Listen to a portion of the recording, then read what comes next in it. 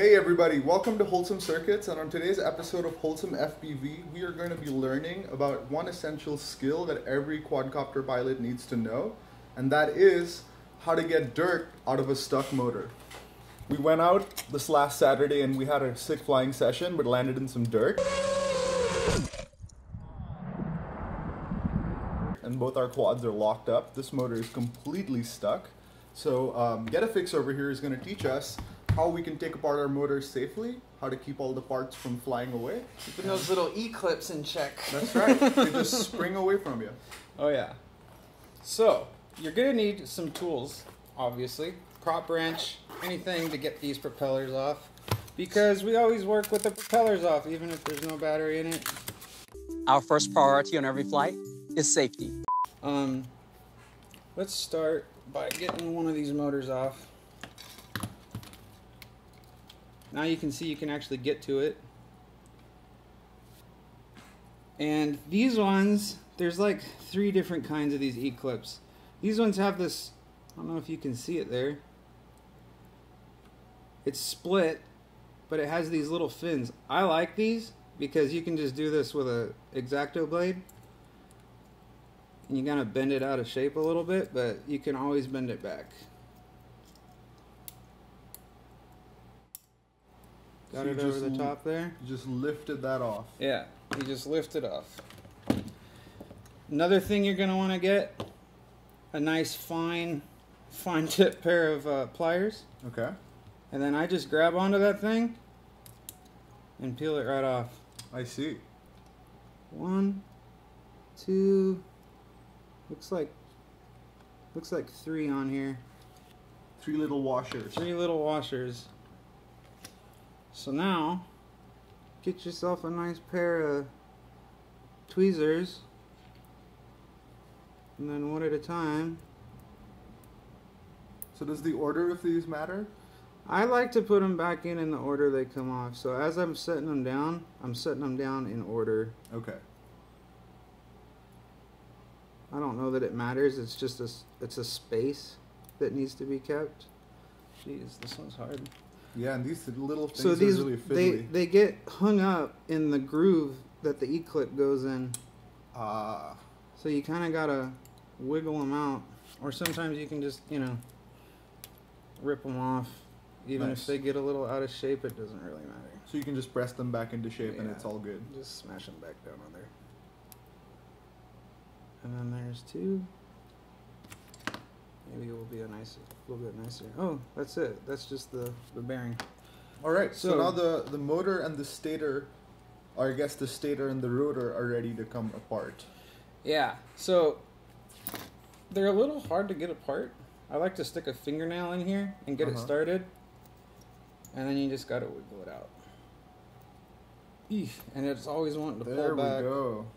So that's what's inside a motor, huh? Oh yeah. Got all your magnets in the bell. That's the bell, okay. I mean, yeah, it's the bell. That's what I call it. So it looks like we have some little pieces of stuff in here. So I'm pretty sure, correct me if I'm wrong, but the blue epoxy or whatever you want to call it they put in there is to balance the motor. That's what I've heard as well. Because I guess when something is spinning as fast as one of these motors are... 35,000 RPMs or so. Yeah, so we need to be balanced, otherwise we're going to have big vibrations. So they balance each bell individually. Yeah, and you can actually see there's... So these little rocks that you see right here are actually the reason we've had to take this motor apart.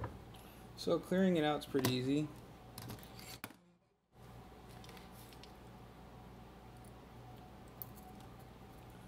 Crazy. Look at how magnetic this piece of quartz is. Or, I don't know, I think it's quartz. Wow. Look at that. So there's enough iron in there that it's there's actually sticking. Just enough iron that this thing is like... it's freaking stuck in there. That's really weird. Yeah, we're just going to grab that out of there. There's actually quite a bit stuck in here. Yeah. Wow. It's magnetic of some kind. I don't know what it is. So what's the best way to clean them out of there? Could we use a piece of cloth, like a... Normally you can just get them out with your fingers. Those ones are a little hard. but that looks like it's pretty good. Yeah, that looks a lot better, yeah. Yeah. You can take a rag and clean it up a lot if you care that much too, but if she spins free, she's good for me. So can we look at the stator itself? Oh, so each of those has a little coil on it. Oh yeah. And that's the bearing in there? Yep. So there's a bearing on the top and there's a bearing on the bottom. Okay. And these look like they're shielded bearings. Yep. To keep the dirt out. Yes, they are. So here, you're always going to get dirt in here. The really thing that matters is just wipe the faces off. Mm-hmm. And just make sure there's nothing stuck around here. We don't want any big pieces between the rotor and the stator. Yeah, no. You'll know instantly if you've done a good job of cleaning it. Let's check it. Ooh. Oh, still a little got a bit little chunky. bit of grinding going on. Yeah. I see the culprit. 6 hours later. Alright, so you're going to put the motor back together now? Yeah. We're going to start with our washers. 1, 2, 3,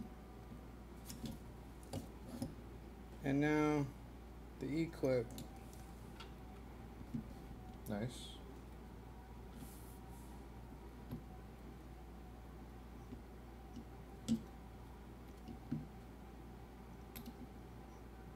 There we go. She's on there. And that's that. Now she can go back together. Finally. Jeez. Get them all started.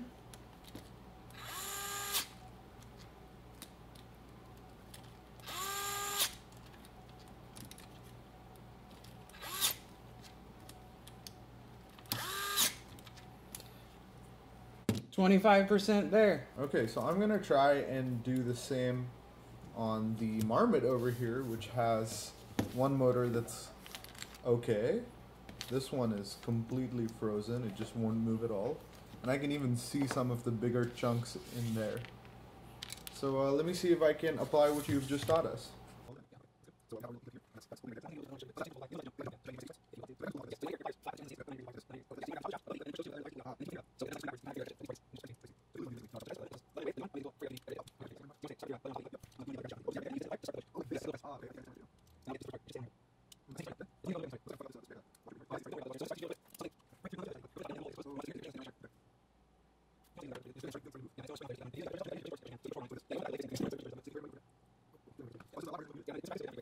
So I think I've pushed it as far as I can this way. You should be able to push it a little further, I think you're So catching there. both of these are now exposed. Okay, so now you want to take something sharp. Can I just push it off? You can like try, this? yeah, put your finger up there so if it comes off it doesn't shoot out of the... But you can definitely, yeah, push it into your finger. Oh, You got I it? got it. No tools. Man, Wow. never underestimate your fingers. So there is the dreaded E-clip. This looks like it's a little bit larger than the one on your motor, making it slightly easier to handle. Yeah, it's a different style for sure. The magnets want to pull it back down. Yeah, yeah. Wow. Oh, I see this big rock in here.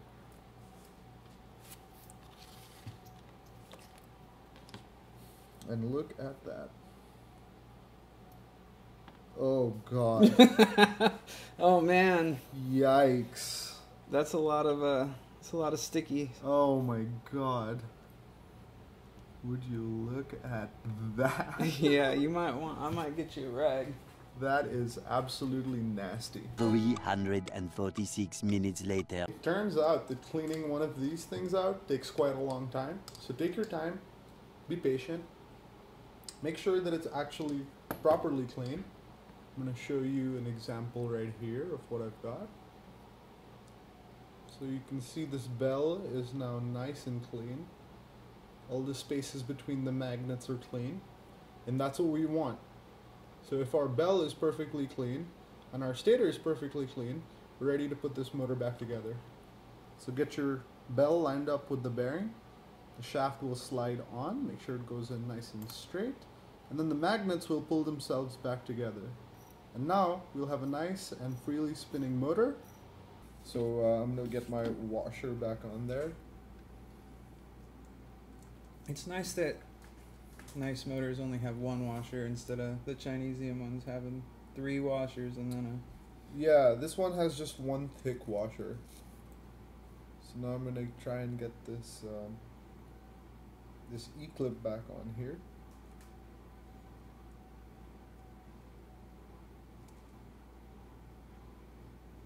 Oh. So I got it kind of started, as you can see, and I think I'm gonna try and push it on with this plier here.